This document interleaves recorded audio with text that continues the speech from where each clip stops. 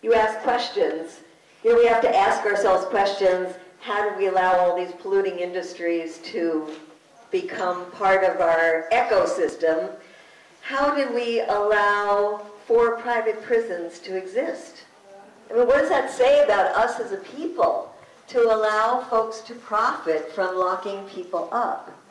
And then you have to ask the question, how do we allow ourselves to become a country where so much of our manufacturing base is weapons?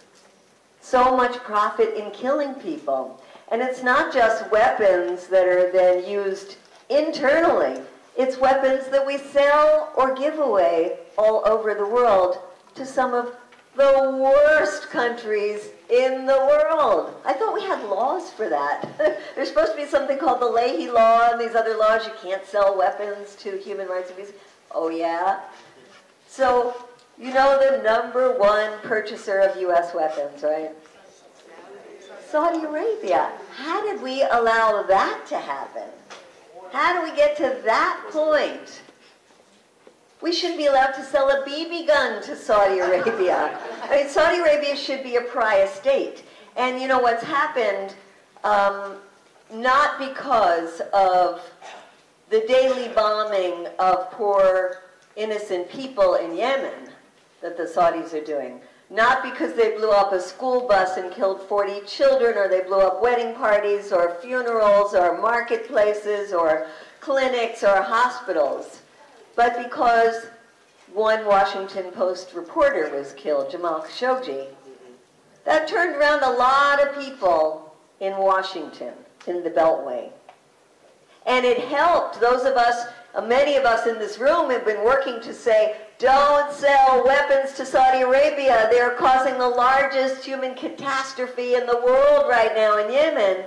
It helped us get the support we needed to get votes in Congress, in both the House and the Senate, which means you had to have some Republicans in there, to say, no, don't sell those weapons anymore. And they didn't do it 1 time, they did it 2 times, they did it 3 times. Of course, every time it went to the desk of the orange man in the White House, or what is that, Ayanna Pressley calls him the occupant, right? The occupant in the White House, he used his veto power to veto that. But it is really just such a horrendous stain on us as a people to have allowed ourselves to get to the point where weapons manufacturing is such a major part of our economy, where we sell these weapons to the worst international characters, or we give them, as in the case of Israel, give them $3.8 billion of our money given to basically our weapons makers to then go to Israel to kill Palestinians. How do we allow ourselves to get to that point? It's kind of like the frog, you know, we just, you know, in the hot water, and suddenly we don't feel it. But we are at a point now, and I think that's what both of you were saying. We're at a point now where people are feeling it. And feeling it in so many different ways. I mean, just yesterday, it was really wonderful being with Jane Fonda in her Fire Drill Fridays. And if you haven't heard what she's been doing, I mean, here's a 82-year-old famous actress who could be doing a lot of other things with her time. And she said, I have been so taken with what the young people are doing. And she mentioned Greta Thunberg, but she said so many other of the young people in the indigenous community and the black community, what they are doing to say to us as adults, hey, the house is on fire, do something. And so she moved to Washington, D.C., Fire Drill Fridays, and every Friday, every Thursday night, she does a teach-in, and because it's Jane Fonda, hundreds of thousands of people watch that teach-in, and the next day, she goes out and she does, gets the experts in different issues related to the climate and women, the climate and water, and yesterday was the climate and militarism, and gets the experts to come and talk again, and then goes to jail. And, you know, a lot of us have gone to jail for justice. Nobody gives a damn. Jane Fonda goes to jail.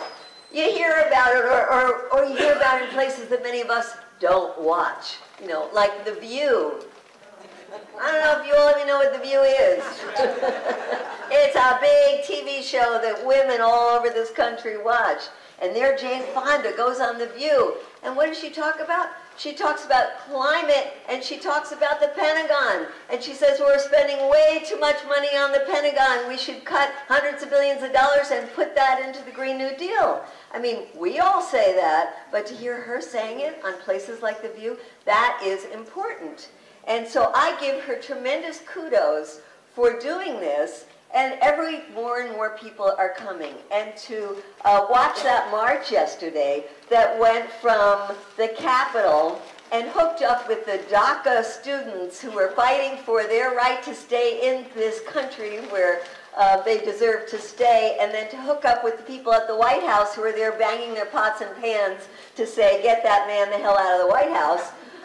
It's a great coming together of issues. And it's just one example of the many examples that are happening these days where we see so many issues coming together. And one other issue that I wanted to mention that Jane Fonda brought up is that she was spending the night. She spent 20 hours in prison. And when she did, she came out in shock. And it wasn't so much in shock because she had to sleep on a metal slab in a cold cell and was given a bologna sandwich. It was in shock because everybody in that prison was black. And she said, you know, this is slavery, what's going on in there. And she's now talking about this as well, adding it to the connections that we have to make. So the connections are being made in so many different places. And I want to bring up the connections that we have to make with people who are rising up all over the world right now. But before I do that, I want to offer a $10 reward to any of you who could tell me who is this person who did this quote. And I just saw this as I was reading the newspaper in the Washington Post yesterday. So it's an op-ed in the Washington Post, and it says that this person who is making these remarks said, American capitalism has run aground, and we need a different role for business in the markets to keep us from drowning. This person asked this question, does our country exist to serve the interests of the market, or does the market exist to serve the interests of our people? And then the person writing this editorial says, it's interesting. Both the left and the right are inching towards a consensus that capitalism is not working for Americans anymore. Okay, so who is the quote? Who did the quote? It was a politician. Who? No. No. A senator from Florida. Marco Rubio. I knew my $10 was safe because you never think of Marco Rubio. Marco Rubio is a very ambitious young man. She said Marco Rubio. Oh, I owe you the $10. Okay, okay. You know, he puts his finger up there to see which way the wind is blowing. And now his solutions are not going to be our solutions. But I thought it was so interesting to see that Marco Rubio is saying that capitalism or the markets have to work for the people. So what we don't see on our TV screens is what's happening in the world. You know, all we hear about is the Trump and Ukraine and Trump and Ukraine. And by the way, if we're going to impeach Trump, I would really like to impeach him for the illegal, inhumane, disgusting war that he's been waging in Yemen. Or for pulling us out of the Paris Climate Accord, or for ripping up the nuclear deal with Iran, and of course we could go on and on. But what is happening around the world is quite extraordinary, and our media doesn't let us see it. You might have remembered the Arab Spring, and we are now in the autumn of discontent. And it's happening all over the world. In the Arab world, in Iraq, the country that the U.S. invaded and poured billions of dollars into, people are rising up and saying no to the government that is in power. And in places like Chile, that was the birthplace of neoliberalism, when the U.S. overthrew the government Allende back in '73, brought the Chicago boys in to institute the brutal savage form of capitalism that they were forced to live under for these years, and now people are rising up and saying no to that.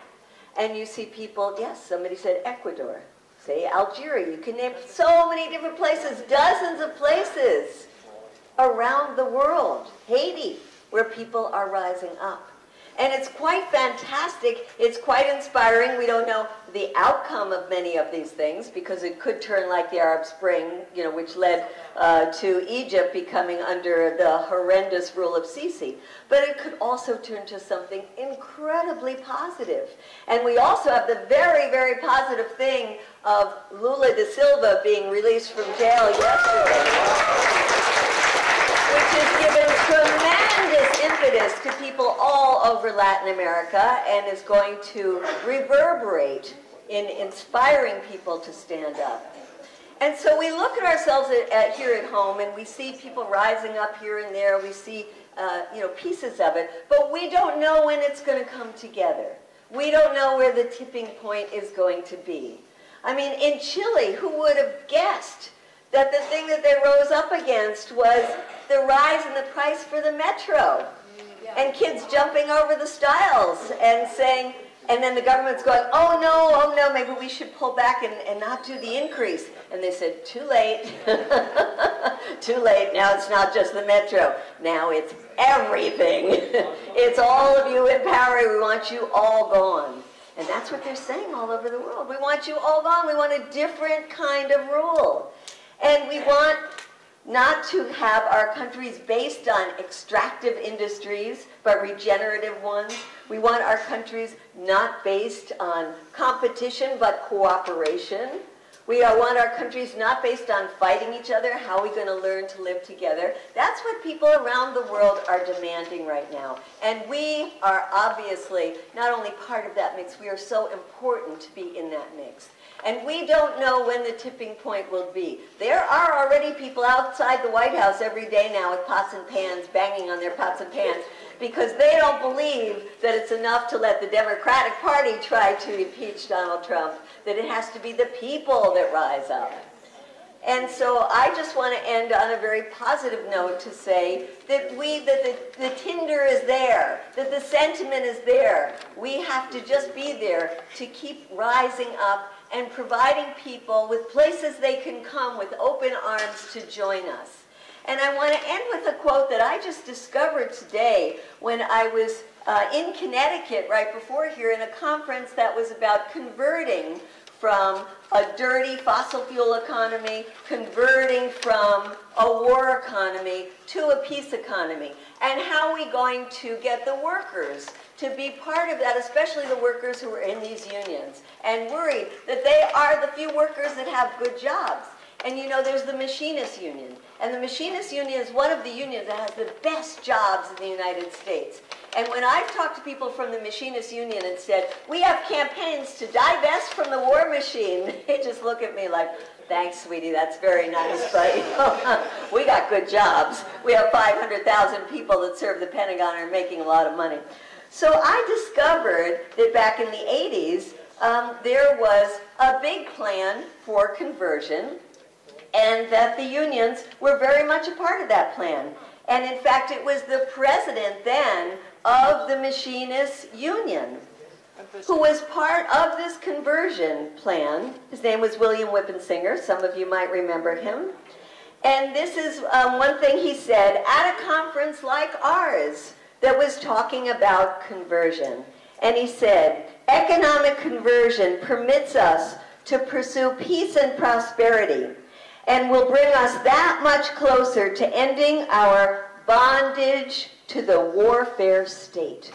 This is a head of a union whose members make weapons for the Pentagon. He said to end our bondage to the warfare state. He said we, meaning we the workers and we the people, are the hostages of this warfare state. And we the workers and we the people shall free ourselves from this bondage. So a positive note that there have been these kind of unionists before. They are there now too, that we will free ourselves from this warfare state. Thank you.